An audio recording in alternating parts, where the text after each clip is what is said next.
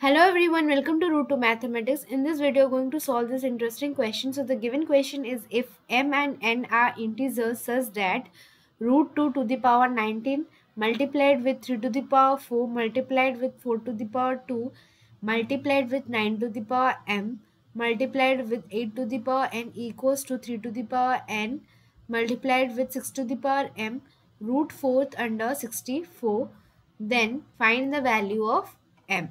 So here we are asked to find the value of this unknown variable m. So without any delay, let's start the solution. So we are given root 2 to the power 19 multiplied with 3 to the power 4 multiplied with 4 square 9 to the power m 8 to the power n equals to 3 to the power n 16 to the power m root 4th under 64. So from the equation, one thing you can notice that all the terms are the multiples of 2 and 3. So let's just convert this equation in terms of 2 and 3.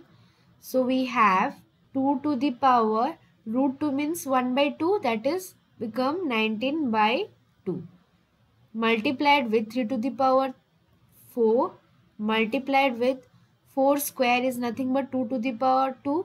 So this will become 2 to the power 4, 2 multiplied with 2, and 9 to the power m can be written as 3 to the power 2. 8 to the power n can be written as 2 to the power 3n. Similarly, here we have 3 to the power n. 16 can be written as 2 to the power 4m, and 64 can be written as 2 to the power 64 is 2 to the power 6, and this is root 4th means 1 by 4. Okay, so this implies this. Here we will apply the exponential product rule, that is a to the power m multiplied with a to the power n is equals to a to the power m plus n.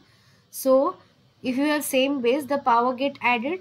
So let's just add the powers of the same base. So we have 2 to the power 19 by 2 plus 4 plus 3 multiplied with 3 to the power 4 plus 2m equals to, here we can write 3 to the power n multiplied with 2 to the power 4m plus 3 by 2.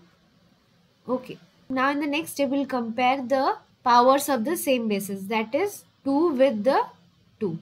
So we have 19 by 2 plus 4 plus 3n equals to 4m plus 3 by 2 is our first equation, and comparing the power of base 3. So we have 4 plus 2m equals to n. Let's take it as equation 2. So from equation 2, we have n equals to 4 plus 2m. Let's just substitute the value of n here.